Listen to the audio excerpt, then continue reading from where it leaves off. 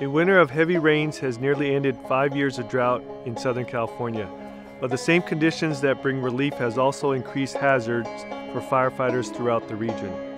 Trees with drought-weakened root systems are now weighted down by full canopies, even as they are subjected to high winds, heavy rains, snow, insect infestation, decay, and oversaturated soils.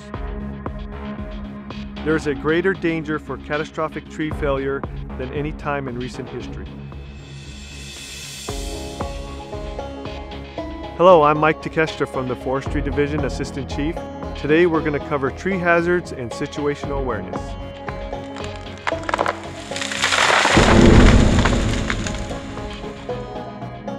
As we enter a new wildfire season, firefighters in the Los Angeles region need to be able to identify and work safely around stressed trees. Refer to the RTG's Tree Hazard Advisory for a complete list of watch-out situations which will help you identify hazardous trees.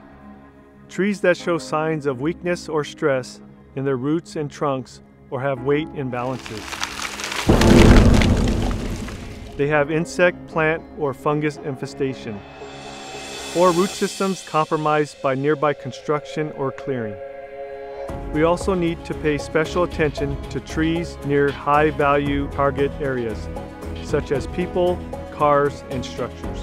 Think about all 360 degrees of possibilities when working near stressed trees, remembering that trees can fall a distance of 1.5 times their height.